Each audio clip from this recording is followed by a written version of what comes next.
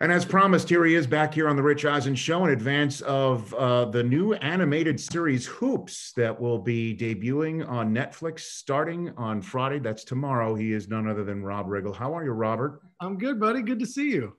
You two in the flesh. This is an animated show, correct? This is an animated program. This is an animated show, not for the kids. Not for the kids. Let's be real clear on that. Okay, so let's start with this right now off the bat. Not for the children. Nope.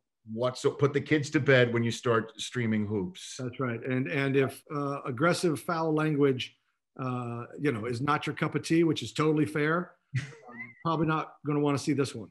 Okay, sit this one out. But I'll be honest, it is my cup of tea, even though, I'm not allowed to work blue on this program. But you play the father of a coach in this series, correct? Map this out for everybody for sure. It's really a murderer's row of great comedic talent. All right, so Ben Hoffman created it. Chris Miller, Phil Lord, executive producing, Jake Johnson producing and starring in it as the coach. Ben, his character's named Ben. I play Barry Hopkins, his dad. Yes. I'm a former pro athlete who now owns a steakhouse. I make his life hell. I'm always giving him a hard time. I don't respect him. I bust his beans constantly. I'm always judging him. I don't wish him ill, though. He's my son. I do love him. Okay. So it's not a hate-filled thing, but it's definitely a ball-busting thing. Then you've got Natasha Leggero, you've got Ron Funches, Steve Berg, 80 Miles. You've got some of the great comedians, Cleo King's in it. Just great comic talent lined up. And it is very funny. Jake Johnson is off the charts funny in it. There's a lot of cussing. He plays a high school basketball coach in Kentucky who, he's mad at his wife, he's mad at his dad, he's mad at his best friend, and he just can't seem to get it together, but he's trying to coach these kids, these high school kids to be winners, even though he's far from being a winner himself. Well, this is great. You named a ton of funny people. Jake is as funny as they come. He's been on the show before. First time I ever met him, he wore, this is back when my show was a podcast in the NFL. He wore an old Mike Ditka Bears sweater, or he probably more Buddy Ryan Bears era sweater. The big Bears thing? Big Bears right across. Yes. It was his when he was a kid, and it still fit him. God bless him. That's classic 85. That's classic 85. Classic 85. Circa, I guess for you and your fandom, circa Marty Schottenheimer is probably. Would have been just at the beginning or just right before. That's probably. Marty was probably with the Browns around. Yeah, there. I think he was still with the Browns. I think we got him around 87 or 88, somewhere in there. Right around there. Well, last time we spoke to Patrick Mahomes is on a rookie contract. Now he has all the American dollars that are in existence. Yes, he does. Right now. That was your team is just taking care of business. They signed Chris Jones too.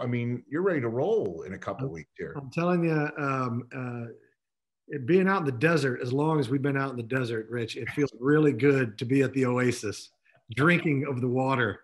It feels really good. And they're all so young and so motivated and so optimistic, and they got the world by the tail. I got to play golf with Patrick Mahomes and Travis Kelce out at the American Century Golf Tournament in Tahoe. I was part of the Saturday grouping. Okay. And they just were so fun and so lighthearted and so jovial. And again, like I said, it's because they got the world by the tail right now. But I don't know. It just feels like there's this wonderful optimism that surrounds them. I sincerely hope that we are the team of the 20s. I hope that we are the dynasty of the 20s. That would make me a very happy man. Well, Andy Reid's only a 62-year-old man right now. And Mahomes is basically although I don't know if Andy Reid's got a touch of the Wilford Brimley, rest his soul, in him, where he looks older than he really is. You know what I mean? He might have that sort of. Oh yeah, the football's being a head coach in the National Football League is very stressful. Very stressful. Although it's like sitting in a rocking chair with Mahomes. What was that round of golf like?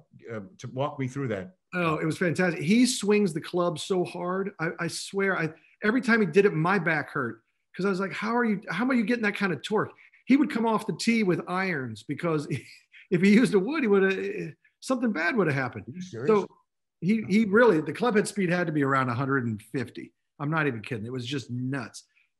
His game was just like mine. We're like 12 handicaps. We're in the same grouping for a reason. Okay. And okay. So it's not special golf. We were chunking, we were rolling putts way past, way short. Right. I was winning through 15 holes. I had them through 15. And then we came in the last 16, 17, and 18. And I should have known. I was playing against Mahomes. He always comes from behind. He always comes from behind. Like the Super Bowl. That's what he did, like the whole postseason, the whole everything. Right, you were the Texans. He turned you into the Texans, basically. Exactly. Yeah. And he did. He turned it on, and I buckled like a lawn chair. I doubled the last 3 holes, and he went on to win that day. So was Kelsey like locked in too, or was he just like Kelsey was I think he was a little bit out of it. I think he came in third that day, that particular day. But when he hits a golf ball, yes, if he catches it on the ascending blow, it's so funny. When we'd say hit it as hard as you can, man, he would just chunk it or put it in the woods, or it was just out of control. If we left him alone, he would pipe it, no joke, 330, 350. Get out of here. I swear to you, we were on a par 5 coming down towards the lake. It's actually 16. Yes. And he probably hit it 360 because there's a little downhill to help, but it still was monster drives. He also strikes me as a guy who probably got into the swing oil right around the 3rd tee box. You know what I mean? Like, doesn't matter what time of day you teed off, like right around the 3rd tee box, he was already just getting in there. So, he's in general in life, he's one of the most jovial guys. I love him. He's great. Look, I know you got to run, and congrats on the show, Hoops. Anytime I get an opportunity to have you on the show and just chit chat, I will take advantage of that. I do want to show you also, thanks to the good people of Netflix, trying to include me, and they made a trading card of me, I guess. Oh. I don't know if you've seen this. I don't know who this person is. If you can, I would like to basically object to this portrayal. No, they're not telling you that's you, is it? No. This is, yes, Rich Eisen trading card right there. I don't understand. Again, I guess facial hair. And why do you have eyes that look like you just are a deer in a headlight? These are all good questions. There's no meat on that bone either. I mean, it's not nearly as flattering as I prefer, but I'm going to go with it. I'm just going to roll with it. Yeah, do your best. They really messed out on the facial hair because that gives you a lot of edge. Yes, it does. So if I ever do cameo in this, we'll have to talk. We'll fix that. We'll fix that up. Rob, great to chat with you. You be well. We'll see you soon. Always good to see you, man. Take care. That's right. Rob Riggle right here on the Rich Eisen Show. Hoops starts streaming on Netflix tomorrow. And that's Friday for all those scoring at home. And put the kids to bed. That's the fair warning. Thanks, Rob. See you, bud.